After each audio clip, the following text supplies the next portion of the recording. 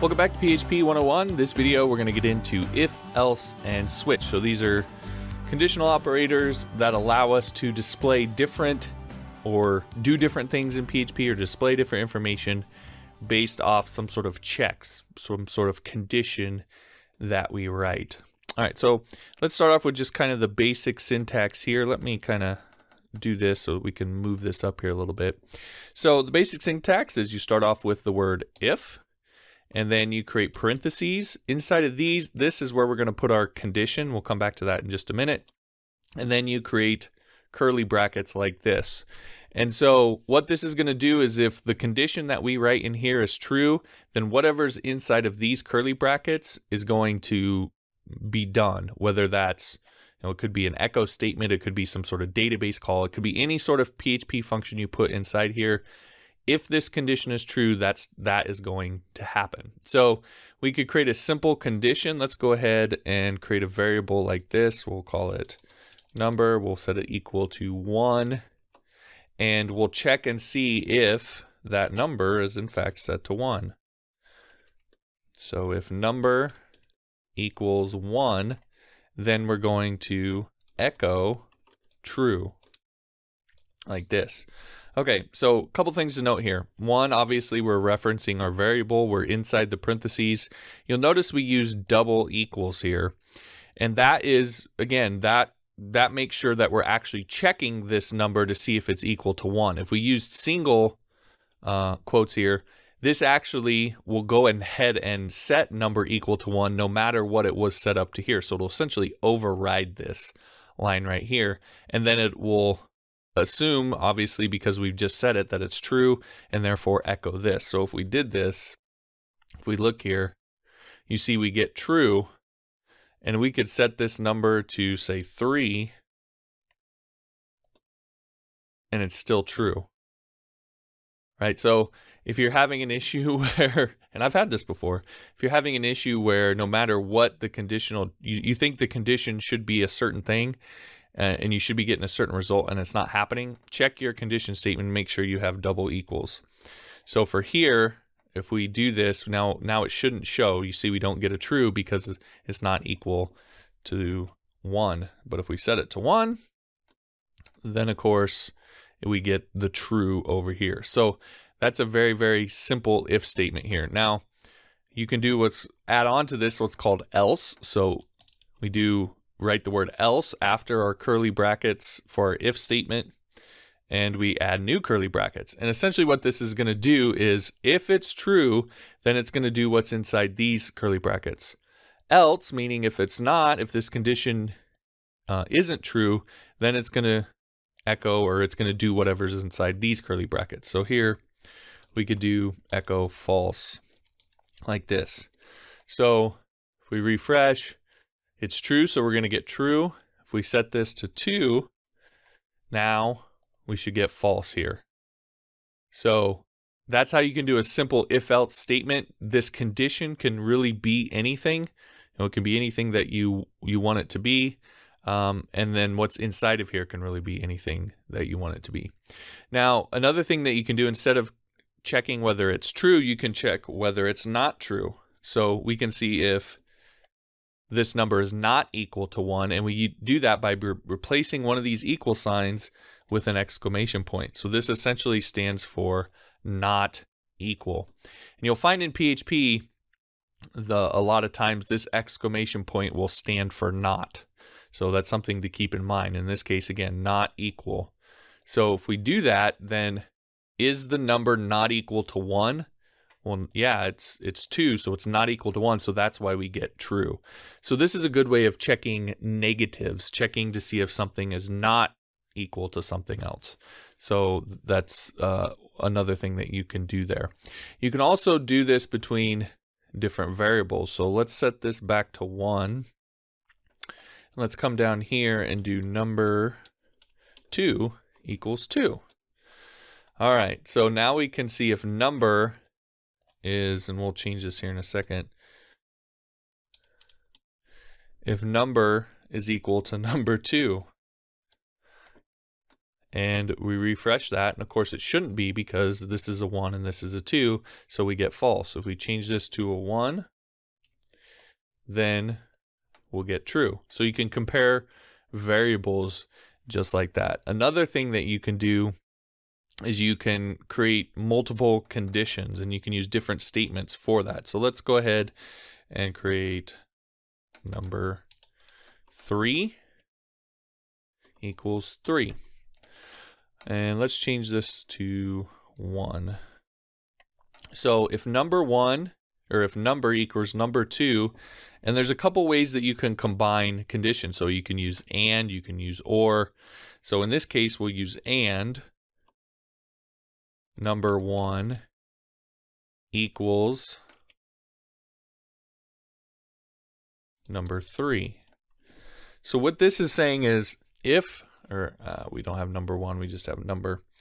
This is saying if number is equal to number 2 and it's equal to number 3, then we'll echo true. Now we know that's not true because this is number 3 is set to 3. So this will go ahead and give us a false statement. So it has to be, with the and sign, it has to meet both conditions, right? It has to meet this condition here, number equals number 2, and this one here, number equals number 3. So that's and. With or, you can do it like this, and it's 2 pipes. And now what this is saying is it's if it meets either condition, if it meets one or the other. So if we refresh this, we see we get a true because this one evaluates to true. Number 1 is the same as number 2 here. So you get with the or statement, as long as one or the other is true, then you'll get this first line here. You'll get the true statement. Okay, so that's some stuff to keep in mind. Also, you also have a way that you can check not only the value but the type. So if we set number 2 in single quotes like this, that makes this data type, it changes it from a number or an integer to a string. And so now we can, if we add a third equal sign here, we'll go ahead and get rid of this condition. If we add a third equal sign here, what PHP is going to do is it's going to check not only is the value the same, so the value is the same, it's 1, but is the data type the same? So are they both, is number 2 a integer just like the number is?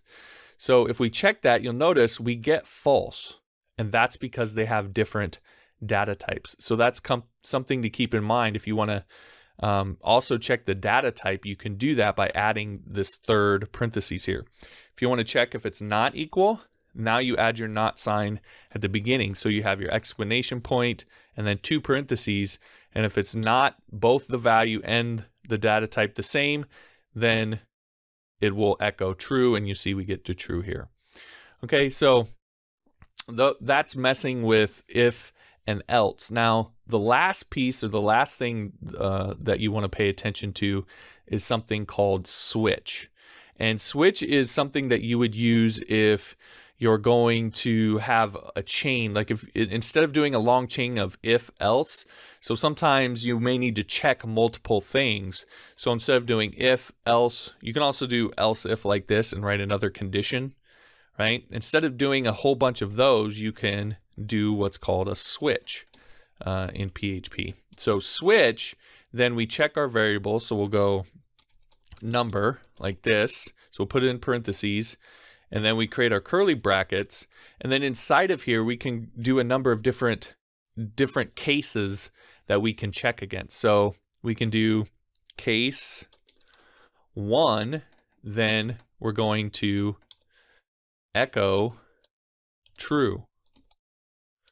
Okay, and then whenever you do this, you always put what's called a break. So break right here like this, and I'll walk through this here in just a minute. But then we can do case, and we can do 2, and we can do echo false.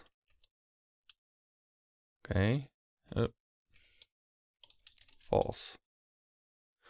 And then I'll cover that in a second. We'll do our break here. Okay, so what this is going to do is it's going to look at this variable right here, number, right? That's what we're specifying. and it's going to see if it's equal to 1. If it is, it's going to echo true and then stop. If it's not, then it's going to continue on and it's going to look at case 2. If that's true, then it's going to echo false and then stop. So if we refresh this, then you'll see we get this extra true right here because it's true for this particular case. Now, if we set this to 2, then you'll see we get the false here. So what this allows you to do is you can go on with these cases here. So you could, go on and do case. You could check, let's say you want to check against a string like this. So you could do 3 like this and see if it's equal to that and echo maybe 3 like this. So again, you can go through and check a bunch of different cases and so forth and see, oops, let me add my break here, and see if it's this number is equal to that, so that you can do a bunch of different checks on down the path. So it allows you to do a bunch of different if-else statements without having to write out all this if-else syntax. Now, one thing with this is a lot of times you'll want to set some sort of default. And so if we come here, we can do default like this. And what that's going to do is, and let's say, set it something, we can do echo no idea. So we don't know if it's true or false. Okay, so what that allows us to do is if all of these are untrue, so let's set this to say 4, right? So it's not 1, it's not 2. So then we can set it to 4, or we can set it to the default, which is no idea. Okay, so the default allows you to display something if everything else doesn't match, isn't true. So if it's not equal to 1, it's not equal to 2. Okay, so that's what the default allows you to do on Switch. So again, it's a very, very quick way to check a bunch of things without having to write these long blocks of if-else statements.